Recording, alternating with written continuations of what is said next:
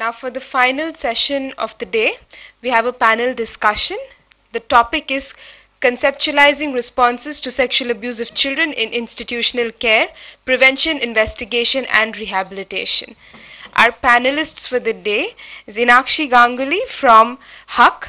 She is a human rights activist and child rights advocate, researcher and trainer for the past 3 decades, working on a wide range of socio-legal issues.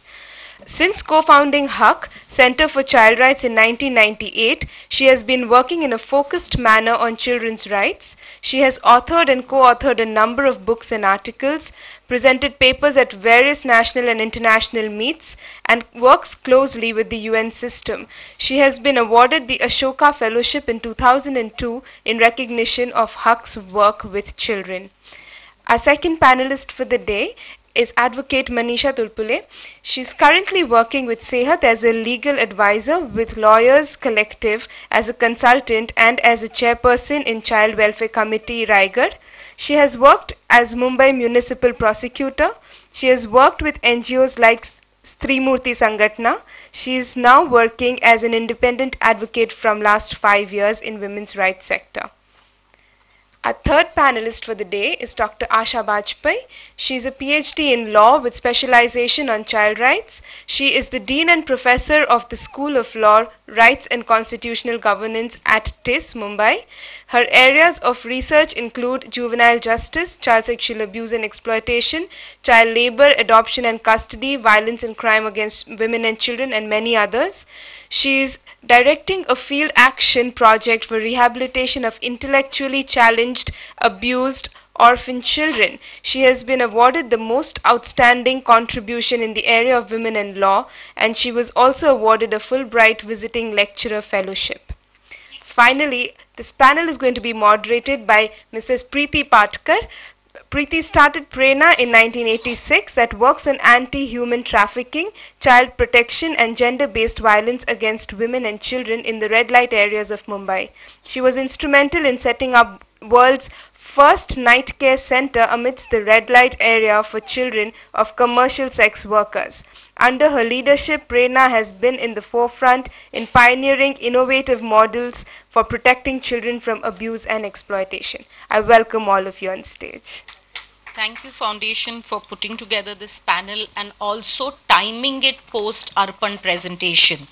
I'll tell you why. I think it was well planned, because in Arpan's presentation there was one statement that Manjeer made, and that was how children post the therapy or during the process of the therapy talk about this is safe for you compared to being outside. So institutions are supposed to be safe spaces for children. Children very often come to institutions thinking that they're coming to a safe place as compared to the outside world, which has been so violent and so unfair against them.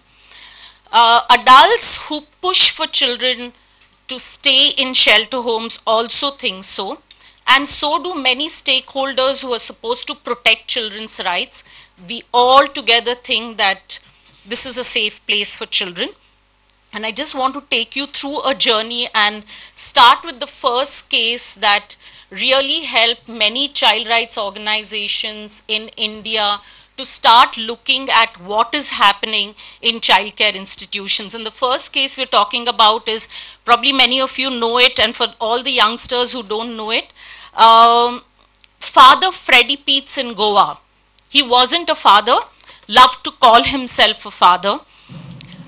He used to run an orphanage called Gurukul, an Anglo-German person with an Indian passport. So when this whole case came into the limelight, we were all shocked that he had this Indian passport. We didn't know how did he have it.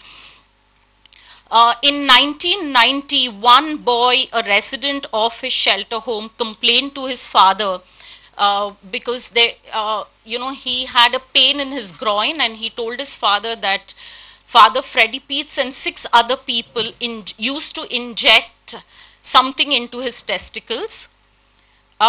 This got discussed, and people, child rights activists, and I still remember how Sheila Barse worked on this case tirelessly. And in 1991, Freddie Peets was arrested. All throughout, he kept claiming that these were false allegations. He was, I think in 1996, he was served life imprisonment for kidnapping, abducting children, for selling them to foreign pedophiles, for selling them in prostitution, for physically assaulting them. And I think around when he was 81 years old, he died in prison. Subsequently, and also, rather, this Freddie Peets kept saying that boys don't mind sleeping naked with us. And he had this theory of body joy, and we're going to be talking about this whole theory of body joy, which I'm once again seeing surfacing in shelter homes of late. Subsequent to that, we all heard about Anchorage case right under our nose in the city of Bombay, with so many child rights alert, active members of the child rights organization. Two members, both British nationals, ex-army men, ex-naval officers, sexually assaulting street children, running this beautiful shelter home, keeping these children in five-star kind of luxuries. After that, we, of course, we heard about the Kaudas case, and post-Kauda case, we've been talking a lot about minimum standards. Prior to that, Sangeeta Punekar worked on a case, we all worked on a case called Prem Sagar, and that was the first time, she's here? She came and went. Okay, that was the first time Mumbai organizations started talking about the need for minimum standards of care and protection in shelter homes. We are also going to hear from Enakshi about the Arya orphanage case in Delhi. Last year at the same forum, we heard from the Asian Center for Human Rights. I think he was talking about, and he used, their report used this term, the hell holes. And he was talking about rampant sexual abuse among children in the government-sponsored, government-aided juvenile homes in the country. We also have seen, I can just continue. I think in the state, in the country of India, we've not had a single state which has not seen more than maybe 10 such abuses in shelter home. And experts say that behind, when every time a single case gets reported, there are at least 10 cases that don't go, that go unreported. And I feel these are 10 cases which go unreported where where there is a disclosure. But there are many, many, many more cases where children are just experiencing sexual abuse and are absolutely not talking about it at all. Today's panel, we are here to discuss, like Suchasmita said, we're here to discuss prevention, we're here to discuss what are the challenges in investigation, and we are also going to be talking about rehabilitation and reintegration. My first question is to Asha. Asha, I want you to talk about the Kaudas case, especially you were appointed to assist the Bombay High Court. Can you share some of your personal insights from that point when the High Court appointed you to assist them to understand this, the magnitude of this problem? And subsequently, we would all like to hear about the orders as well that came post your intervention in this case. Kavada's case, you all must have heard perhaps yesterday from the reporter who first reported that matter in a Mumbai Mirror. There was a report in the Mumbai Mirror about starvation deaths of 5 children in a home in Kavada, somewhere near Thane, which is a suburb of Mumbai. Now, when that matter was reported, that 5 children had died, and the unhygienic conditions they were in, and how many more may die, that was the report that came in. The Bombay High Court Chief Justice took a suo motu petition, and a PIL was done by the Chief Justice himself. I was called to come and assist the court as an amicus. I went there, and I was asked to go and meet the children. I would like to share with you what I saw when I went there. When I went to meet the children, by then they had been rescued from that home and brought to another home where they were. It was a government home from where they were rescued. They were partly funded by the government, and they were supposed to be inspections that were supposed to happen there. But in spite of all that, I saw children when I entered that room. I'd gone there along with the counselor.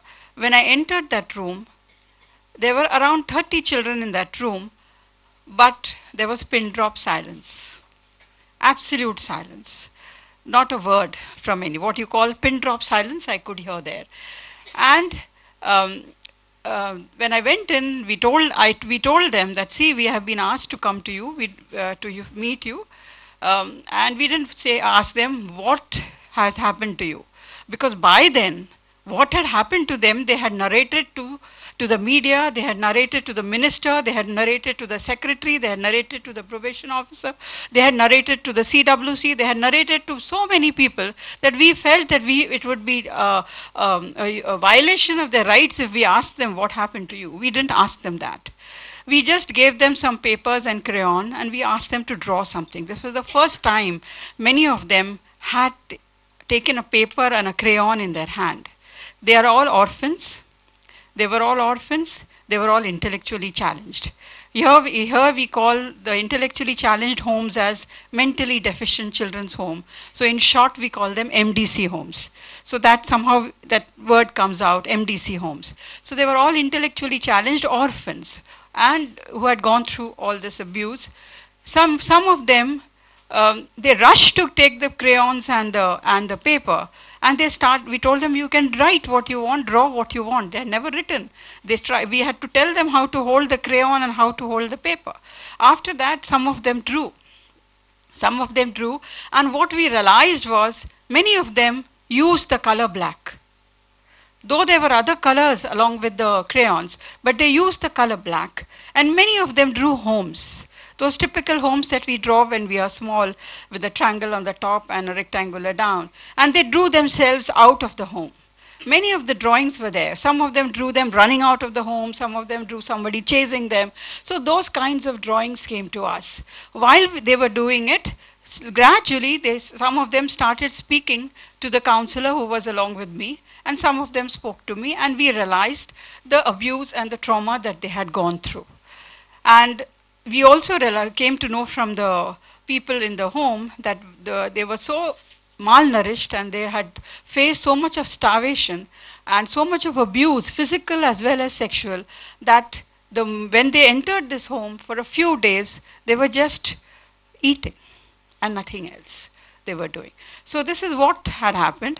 And then when they were medically examined, it was confirmed that some of them were sexually abused as well.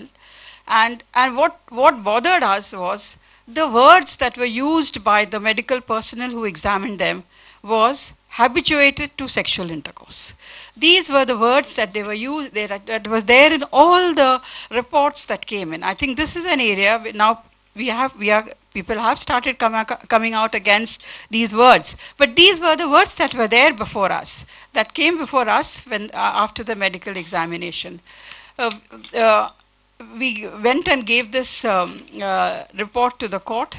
We asked a therapist to live and look at their drawings and see what could come out of it. We realized they all were in severe trauma, and that is why there was pin drop silence. We realized later, at that time we felt many of them were speech impaired or hearing impaired. But now, later we realized, once they were out of that situation, we realized that no, they were not speech impaired nor in this visually impaired, hearing impaired. They were in a trauma. They were in an absolute shocked state. That is why they just couldn't speak.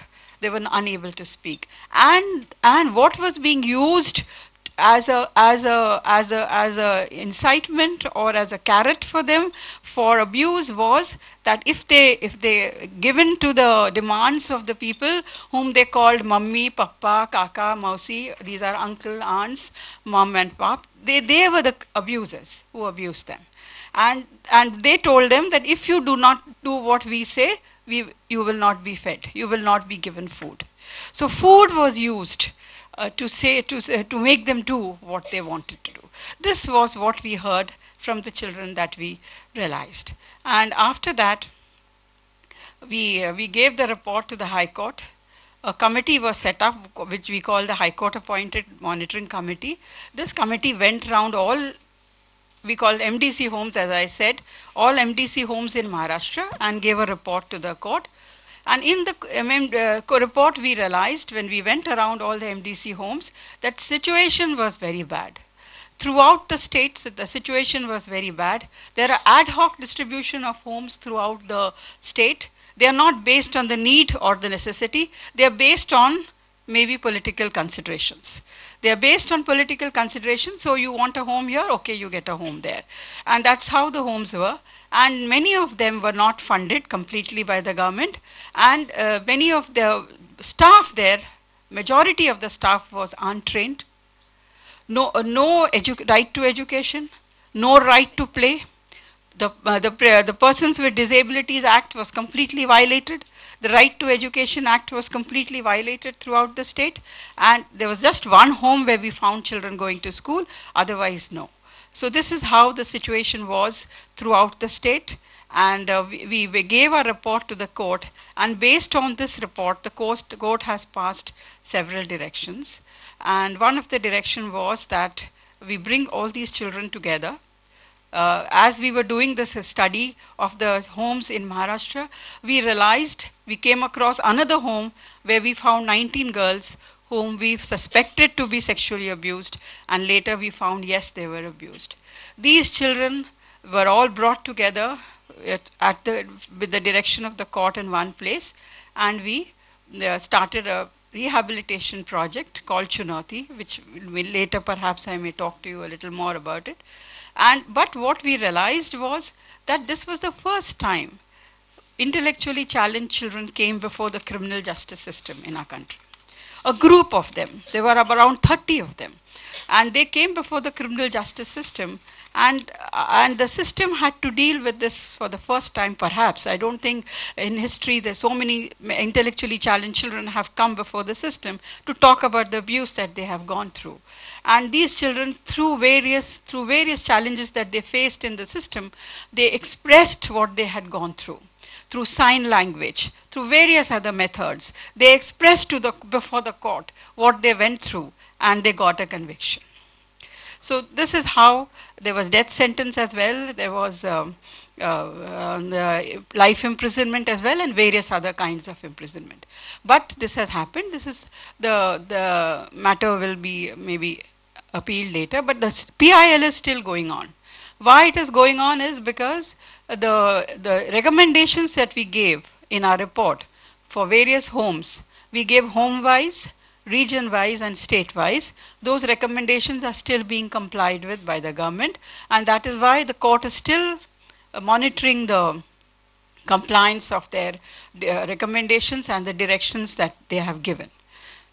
This is what has happened in brief that we went through during this matter. Thanks, Asha. Yeah.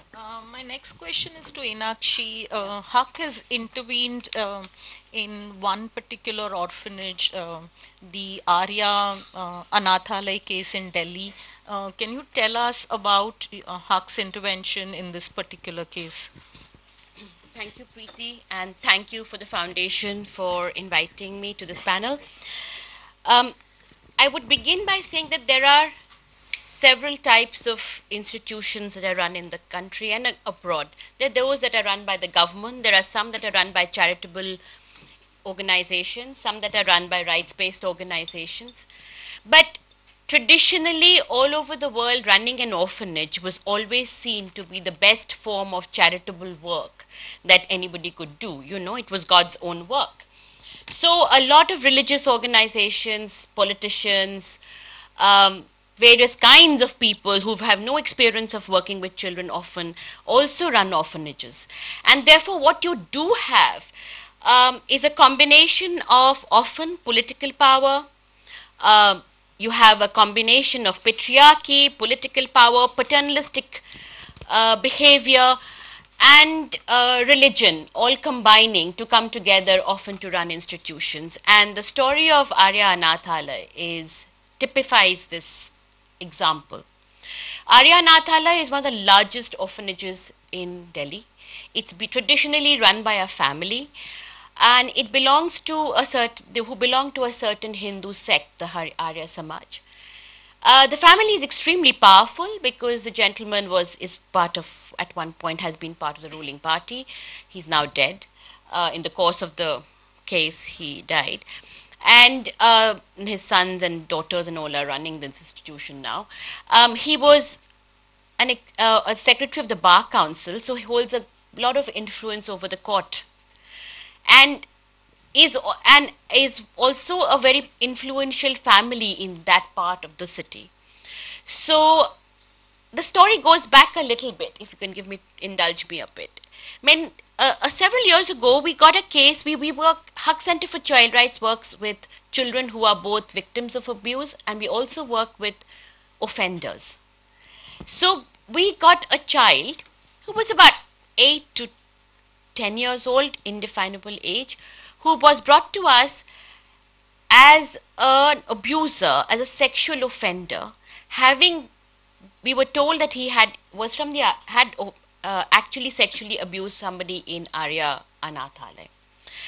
The boy was so small that it was not, we couldn't figure out what was happening, but through the course of it, he did tell us that it was not him, but there were some adults who had done it. But since there were no convictions, there were no trials, and it was not our job, we were working with the JJ system, we didn't quite know what was happening. But the boy went through his counseling sessions, and then the story was over, and we also put our case files into our case file. About 3 years ago, suddenly the police called us and said, "Can you help us to investigate this case of a death of a girl whose postmortem showed that she had been sodomized and raped, and she was dead." And the hospital, the institution was saying that she had died from malaria or encephalitis or something like that, but the postmortem showed sodomy and rape. So the police came to us and said, "Can you help us to investigate?"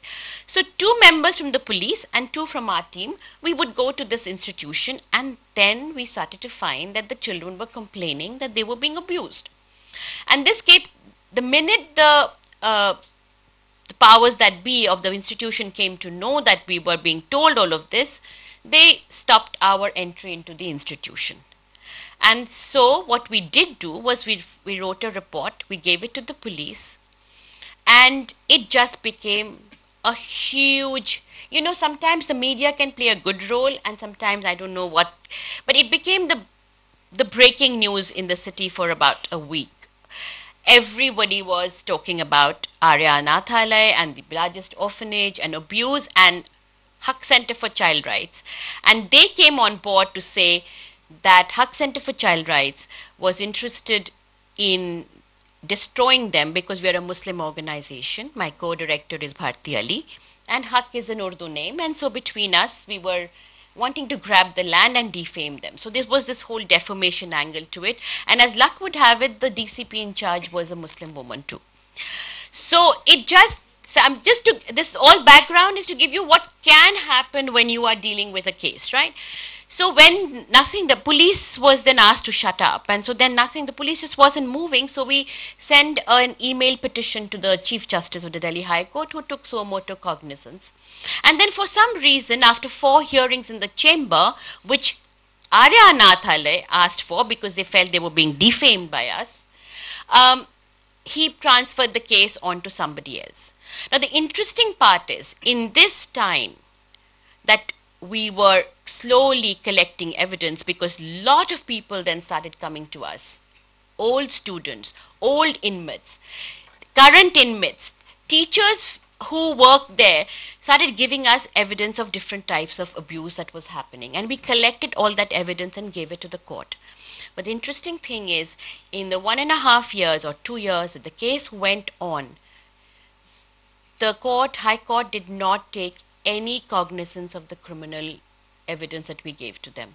They treated the whole issue as a purely administrative matter. They put in place a judicial inquiry as well as an administrative inquiry. The administrative inquiry corroborated everything that we said, but that was brushed aside by the judicial inquiry, which was far more influenced by, in fact, people we know, but you know how things. And finally, what was said was told as, you are good people and they are good people. You're both doing good work. Can't we just decide on this? And although the workers who were the perpetrators and had been identified as such were suspended, there was no criminal charges that were carried forward. So it's interesting that now they were only told, they refused to file under the Juvenile Justice Act. And that's the other point that I wanted to make to the House. And we should remember that when we're dealing with child sexual abuse, we're not dealing with just the laws on child sexual abuse. We're dealing with the entire juvenile justice system. And we have to have an equal understanding of both.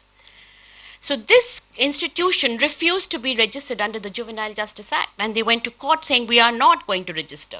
And so, so simultaneously So simultaneously, two cases went on. One in which we're trying to tell them that there has been a criminal offense. In the other, that they're saying we will not become an institution under the juvenile justice law, and therefore we can do what we want. And now, as I speak to you, they're in Supreme Court. They've gone in appeal to the Supreme Court. So really the tragedy starts from the beginning. Police suddenly becoming ineffective.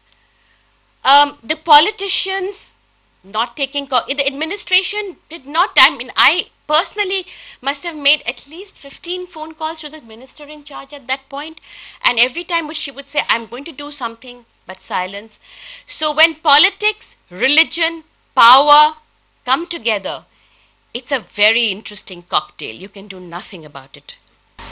Yeah, Inakshi, some of the things that you mentioned sound very familiar. Every time you're exposing the case of child sexual abuse in institutions, the first thing they accuse you of is grabbing land.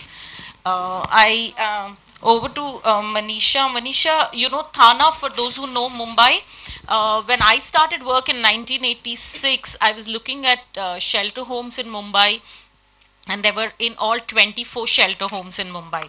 In the last over, I think, 10 years, many shelter homes have cropped up in Thana district and Raigad district. I think Thana CWC chairperson is somewhere here, and she deals with over 40 shelter homes in her district. Manisha has been the chairperson of the Raigad CWC, and since she has taken over, she's seen almost 2 cases of child sexual abuse, or maybe 3 cases of child sexual abuse in institutional care. Can you share some of your experiences of how you handle these cases as a member of the Child Welfare Committee? Yeah, actually, you need to pay attention for what child is saying about. That is very important. Definitely, the recent case I'm going to share with you, all of you. And the thing was that one school teacher called us and said there was adolescent education program in their school, and now one girl from children home and which is in their school, she is saying that she is abused physically as well as she is sexually also abused and not ready to go to children home back. So they inquired with Sri Mukti Sangatna and who had conducted that program, and then took our phone number and called CWC about it.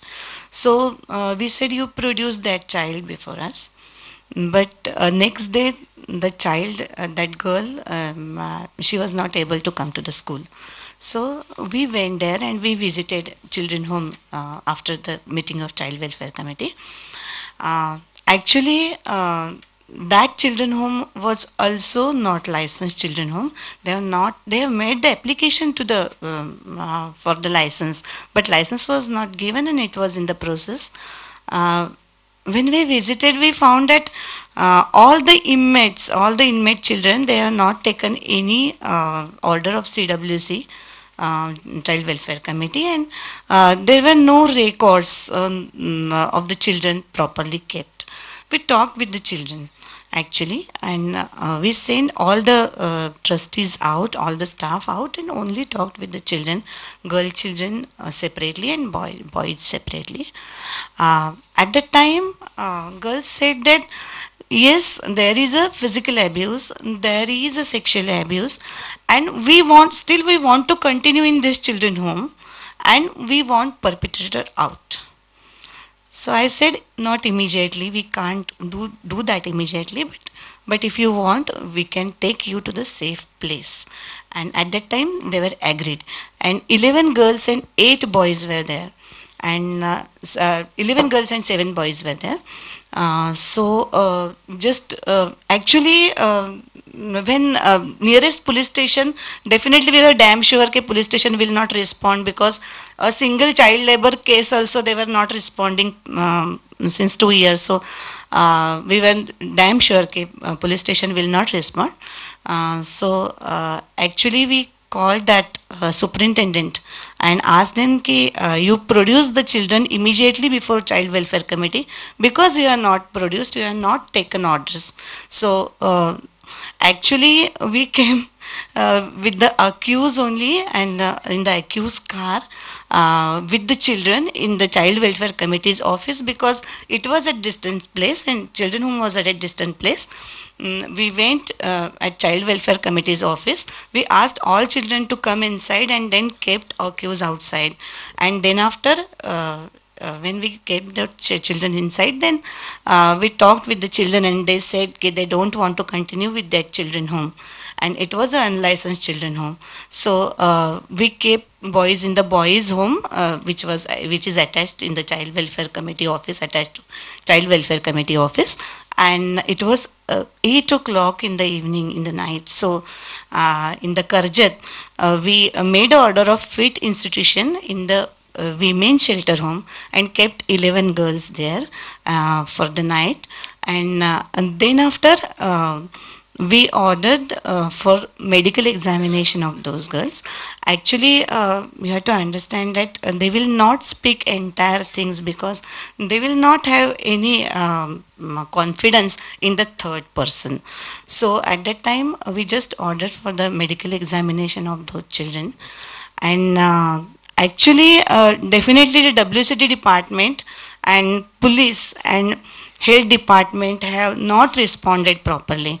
But still, within 1 week, health department or that rural hospital made investigations and made medical examinations and forwarded child welfare committee a report that there is a sexual abuse to the girls.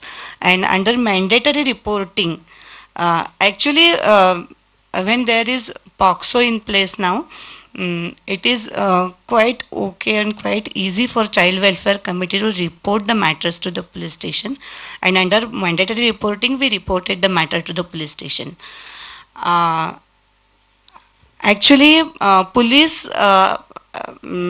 has not taken any cognizance of our complaint. Health department, and they have forwarded MLC, but nobody collected the evidence from hospitals. WCD, Women and Child Development Department, was not responding because they were saying ki again the same thing what Child Welfare Committee is doing, and these people are very good people, and then again all this religion discussion and all was going on. Yes, and in that situation actually we again took the benefit of the provision of support person, and we appointed Navnihal Prerana as a support person in that matter, shifted those girls to Navnihal with the consent of the Navnihal, because they were in the women's shelter home. We shifted them there, and then after, when nobody was responding, the WCD department, police, no functionary was responding, we appointed a committee of social workers, because under JJ Act there is a provision for appointing social worker and otherwise PO for fact finding and what has happened in this case.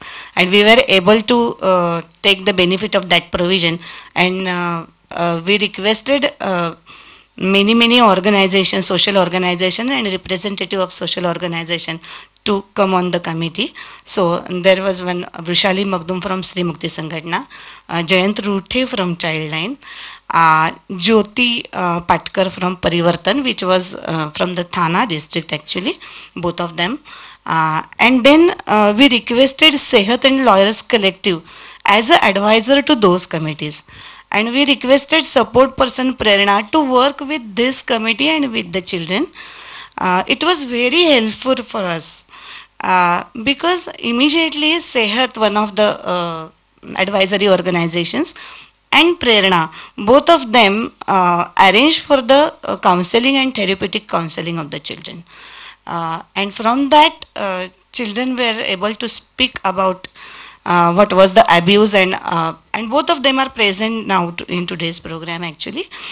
So both the counselors are present, and actually they assured the children, and what Raute madam has said, that is very important.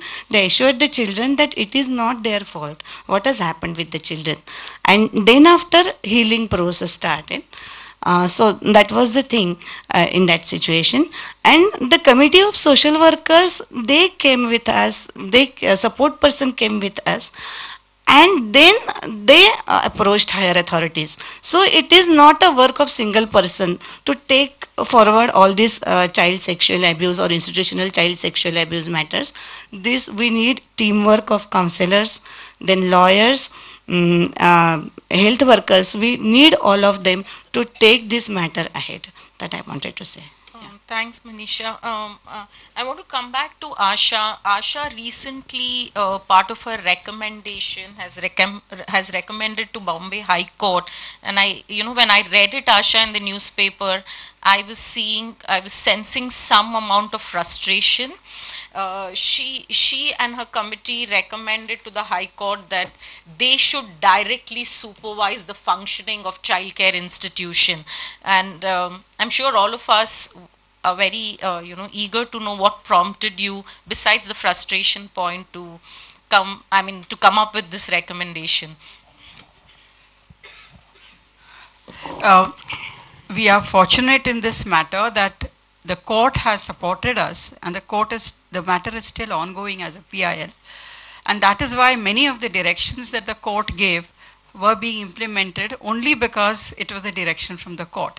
Once the court is out of this picture, I don't know whether we'll be able to continue what we are doing. Maybe nobody will even listen to what we are saying or even entertain us in any way. But till the court is with us, we have been giving a lot of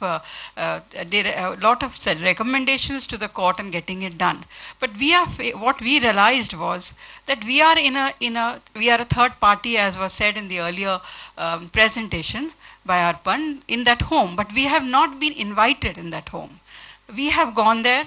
We have been put there forcefully by the court for rehabilitation of those abused children. So we are outsiders there. We are not welcome there. We are not wanted there. And what we did therapeutic counseling, we did life skill training, we did training of the caretakers, we did positive disciplining training. All those trainings we did there. And this was never done before by the home. We have sent the children to school. They are intellectually challenged children, but we have used the Sarva Siksha Abhiyan, which talks about inclusive education. And we are sending the children to school. So 25 children are going to school. 7 of them are now working for NIOS. It's very difficult for them. They're finding it extremely difficult. We have put several special teachers for them. Even extra coaching is being given to them. And they will be trying their best at the NIOS exam that is there. And one of the child stood top the school in spite of all the challenges that we faced with the teachers, with the school. Nobody wanted them there. And but still we sent them there. We had a therapy center also, but we made them sit in the classroom along with the other children. They have faced a lot of problems, lot of discrimination. We have faced a lot of challenges when because we sent the children to a proper school, the institution where we are was not happy because they had never sent the children to school. And that is why they felt that, in fact, our funding was stopped because of that. And they blamed us for sending the children to school because while in school, one of the child who was going to the washroom was sexually abused. Now they blamed the rehabilitation project, saying that because you are sending the children to school, that is why this has happened. And the next day, the CWC passed an order stopping education and stopping counseling. So our counselors were thrown out, and the children were kept inside locked. They were not allowed to go to school. School stopped. That was the exam time. And still the children were very upset. In fact, you should have seen the children when they went to school for the first time. They were so excited, so happy. They had never been to school. We have pictures of them going to school. And when they came back, when this was stopped, absolutely, it was court direction which said to start the school again, to start the counseling again, and to give them special exams because they had missed the exam. One of the students topped the exam, in a class of what they call normal children. He was branded as an intellectually challenged child. Now, this was the situation. And in that situation where we are unwanted, unwelcome, we are facing so many challenges over there. Our funding was also stopped because the home said, we will do all these things. They are just duplicating what we are doing. We are doing all these things. So the funding was stopped. We got another funding, and the matter went on. The rehabilitation project is going on. After all this, what we realized was, still after 3 years, many of our recommendations have not been complied with. Every time we go to the court, the government comes with about 300 pages of a report of compliances. And what the compliances are, a letter has been sent to so-and-so, another letter has been sent to the health department, and letters have gone. But what has happened, we don't know. So we told them we do not want this kind of compliances. What we want is what has happened to the children, how the children have benefited from what you have done. Those kinds of compliances are still to come. In all this that was happening, we heard abuse happening in another institution in Matunga. In this scenario, we suggested to the court, we went through the Justice Verma committee report. I would like to share with you quickly, I know it's time, Justice Verma committee report on page 57 to 60, paras 57 to 60, Justice Verma has said that, that there is sheer abuse in the institutions. In view of that, they recommend that all children's homes, observation homes, juvenile homes, and women's protective homes to be placed under the legal guardianship of the High Court. This is what Justice Verma had said. And they said that, that the registrar of the High Court will be the one who will be monitoring it. I'm not reading the entire para. You can see 57 to 60 Justice Verma committee report. We felt that now is the time to tell that the court to consider this, that please take up. So many abuses happening in spite of so many 2 years, 3 years, we have been going to the court regularly. Every month the matter comes up. Lot of directions are there, have been complied with, but there are majority of them which are still to be complied with. For instance, there were no rules in Maharashtra on the JJ Act when we had taken up this matter. Because of a court direction, the JJ rules were formulated. We have requested the court that the court has given a direction that in every government hospital there will be a pediatric unit in which intellectually challenged children who have been abused will be kept. Because till then, they were sent to an adult psychiatric department. So our children initially were kept in the adult psychiatric department, and when we reported to the court said no, throughout Maharashtra all children will be in pediatric unit where they will be kept there. So that is a direction for all the institutions in Maharashtra. We have got good directions, but in spite of that, as Preeti rightly said, yes, we did tell the court, Justice Verma has recommended this, please consider it. I'm a bad moderator. I should learn from Rahul. Okay. I'm cutting short everything, but you still have to extend it by 10 minutes. Otherwise, these powerful women are not going to step down. Okay. So, Enakshi, no, it's okay. We are. Enakshi, Enakshi, if we were to, and this question is also open to all of you. If I were to ask you, if you were to enter a shelter home, and what are the 5 things you would see in a shelter home to say, well, this is a safe place for this child that I'm recommending? My goodness. Post Enakshi, people from the audience can also give us some. No, there's, I think the question that you had asked me in my questions was a very important question. I'm going to ask you that as well. No, because the important thing is there are kids in an institution. The very nature of an institution, as I have said earlier, is there is a paternalism, there is a power, there is patriarchal. Now that is the nature of an institution, and while institutionalization is a last resort, there will be institutions and children will have to be kept in institutions.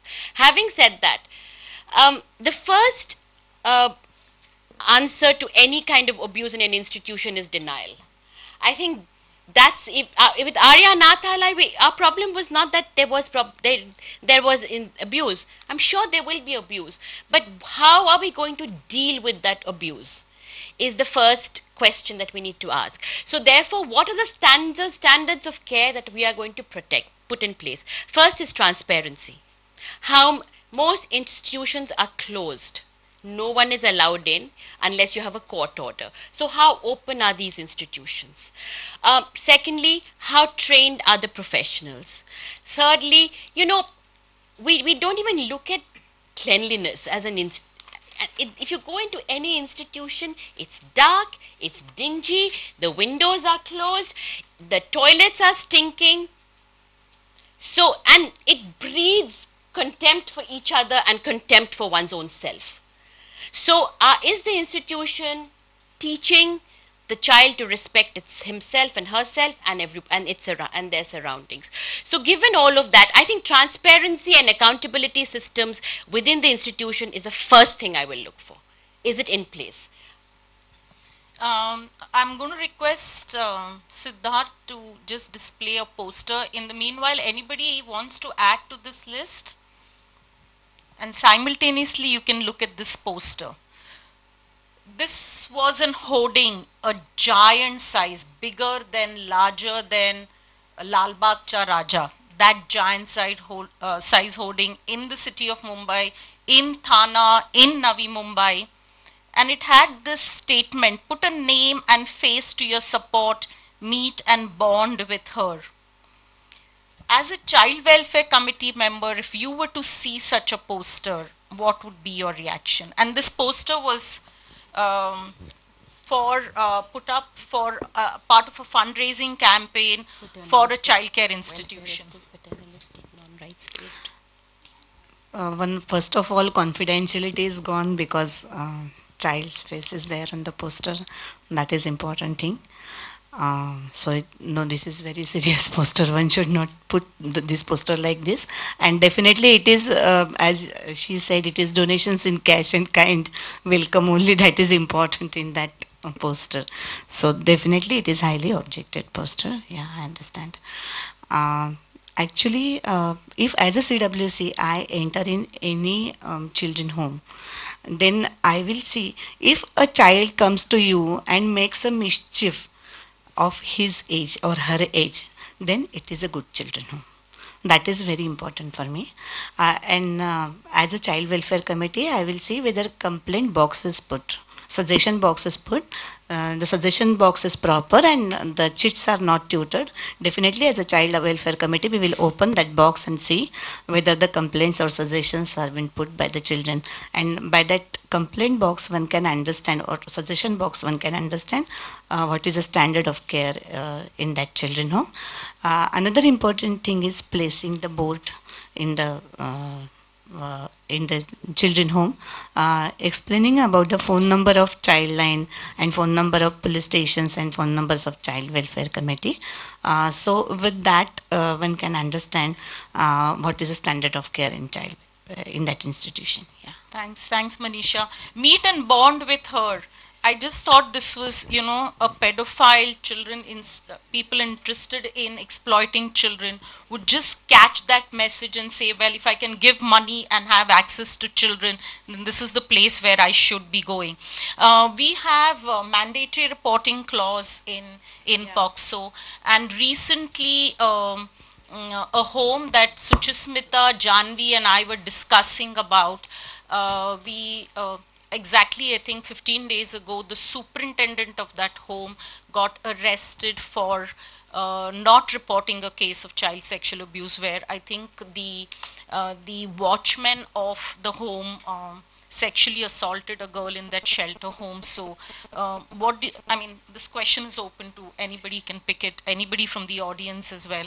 What do you think? Is mandatory reporting going to help? It's not going to help.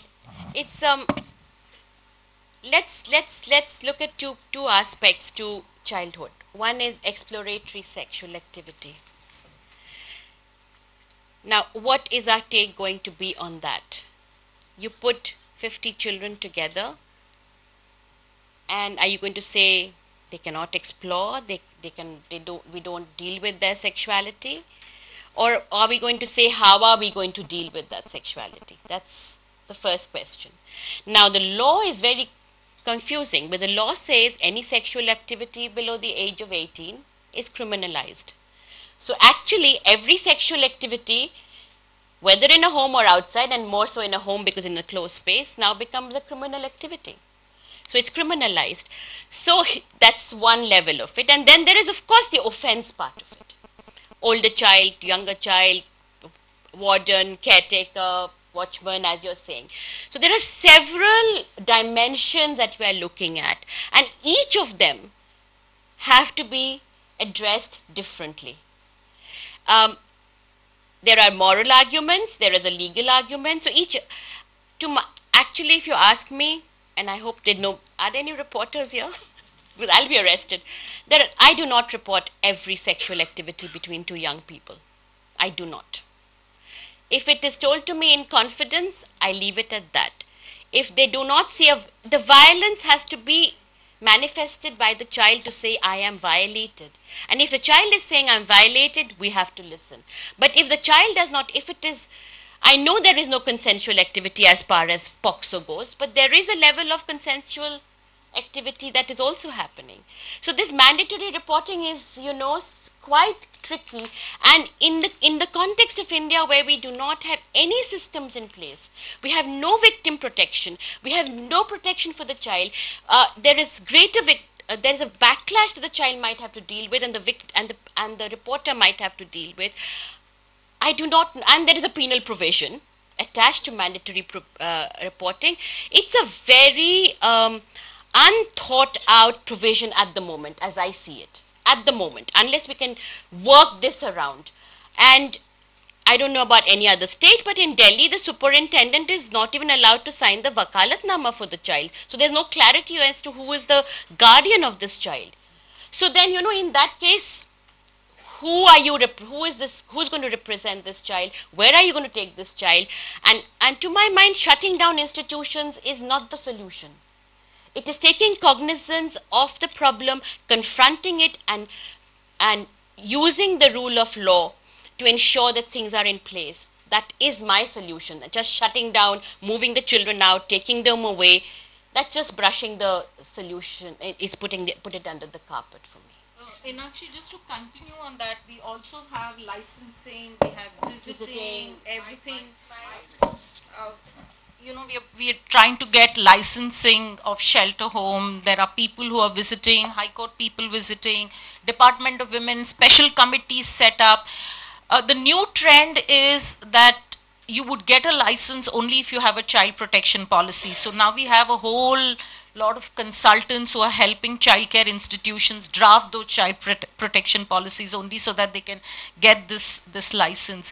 But in spite of all that, we are seeing like the case in Pune, that's a very well-established organization, has a license in place, is receiving government grants, government officials visiting them, but despite that, we saw a case of child sexual abuse there. So is this helping? What more needs to be done? to prevent?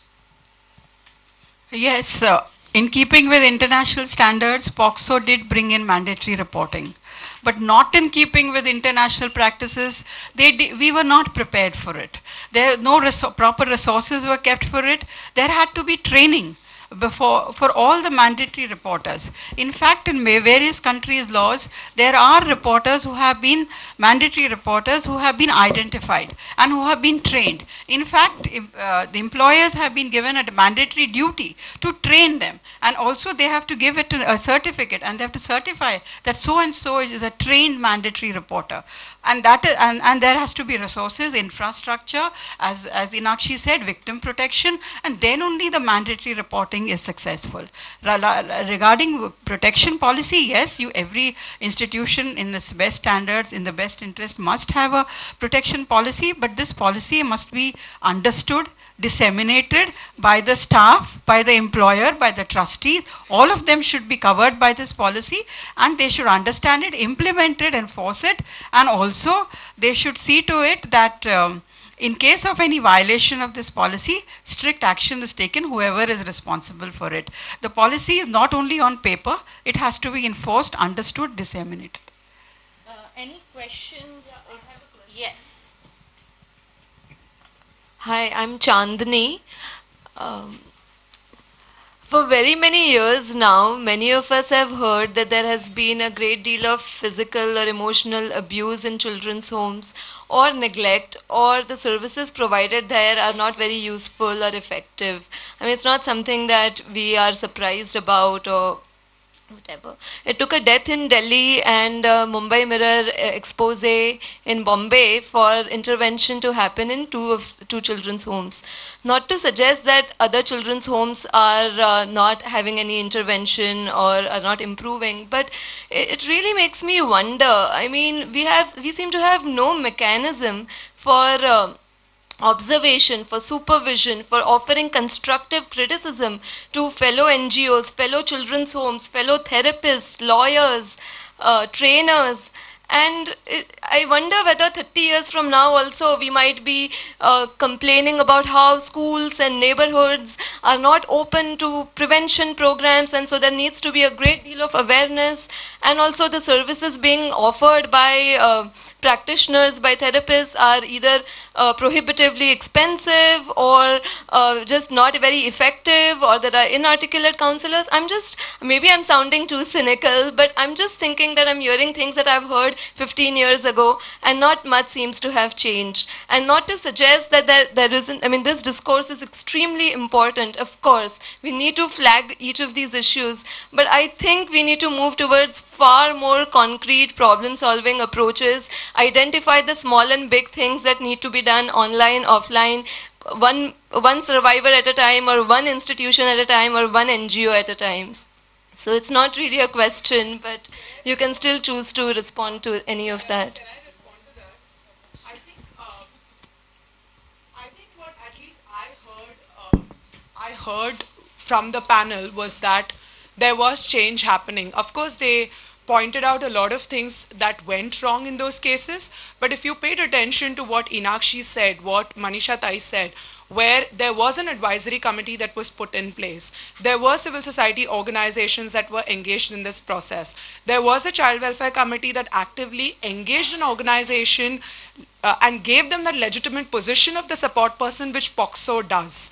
And same in case of Hug Center, where they worked with the police and went into this institution and made sure that happens. So I think we must have, I mean, I wasn't born or when 30 years ago when, you know, these things were being discussed, but I think there has been change, and one sees change. What we are discussing here is really how do we now take that change to the next level.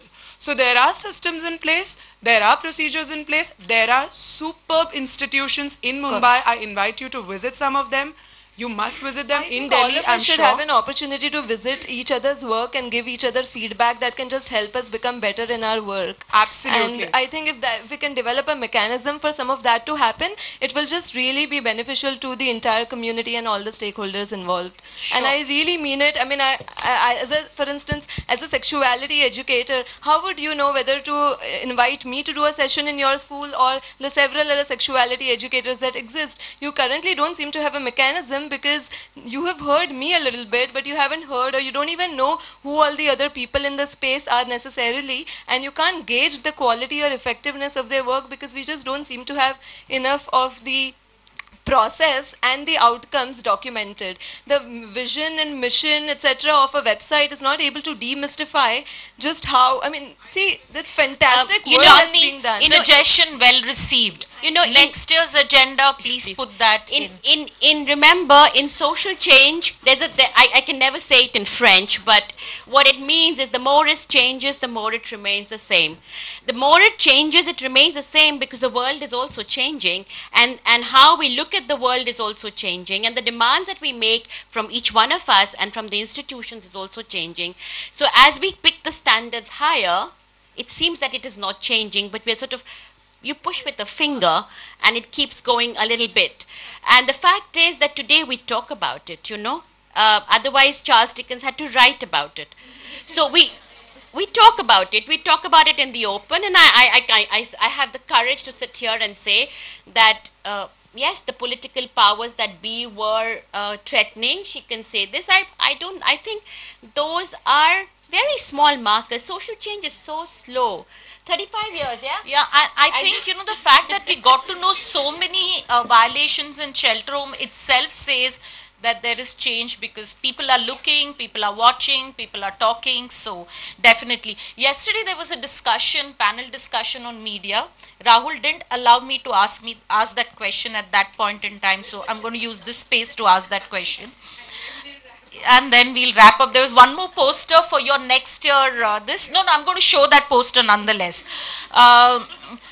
Media, we all want to work with them, but very naively, one young media person was saying how she went with chocolates and biscuits, and she put an arm around children to get them to disclose their trauma and the violation that was happening in the shelter home.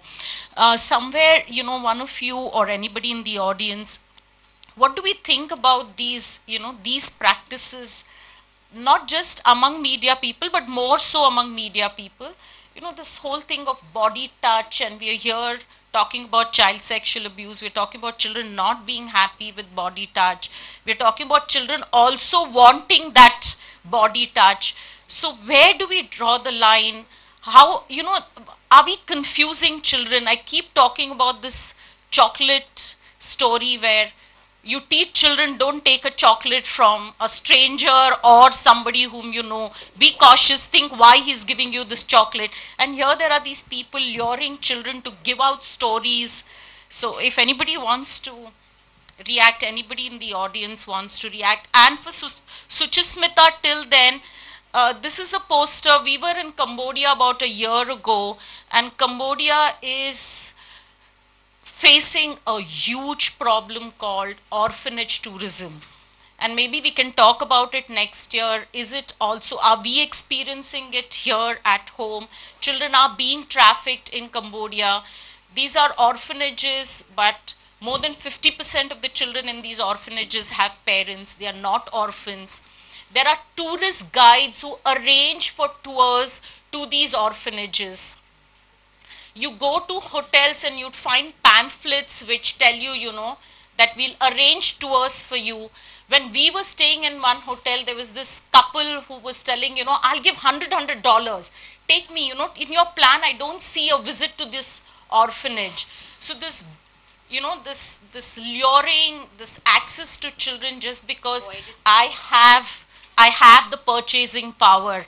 At some stage, we need to introspect and see whether we are also somewhere, following the so-called what is happening in Cambodia. If we don't have the time this time, but next time certainly. But about media, if anybody has anything to say, and maybe we can wrap up this panel discussion before we are physically picked up from here and thrown out. Anybody? Media? No. Everybody is tired. Oh, there was a time we would just go, anything to do with media, any unethical practice. But there are media guidelines. Yeah. Government of India has media See, there are guidelines. several guidelines. That's the Juvenile problem. justice How act do we is- follow it? I think- you know, for a good story, I don't remember any guidelines. No, the problem is that they'll often tell you, but you have to show me the child. And I have to do this constant war that you will not see the child. You will not see the child. That's just that it.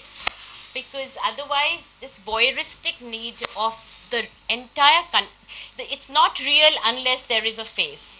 So that is something I don't know. It's a big dilemma. There is at the one time, and on the one hand, we do need the support for all these institutions to run properly.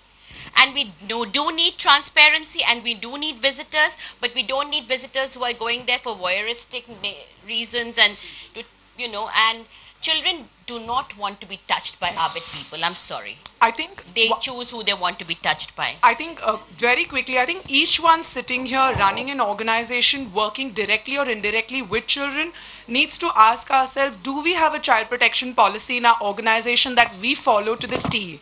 Do we allow access, unsupervised, open access to strangers in our shelter homes, our daycare centers, etc. And we could be working in the recreational space. And I think that's something that we all need to start thinking about. Because yesterday when they said we could get into the shelter home, put our arms around, I was thinking, hang on a second, where was the superintendent? Where was the staff? Did they even know about a child protection policy? Did they even sign something?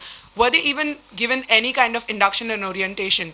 So it actually goes both ways. And we need to start thinking about that as a community, not only working with children. Yes. Thank you so much. Thank you, Foundation, and thank you to all the panelists.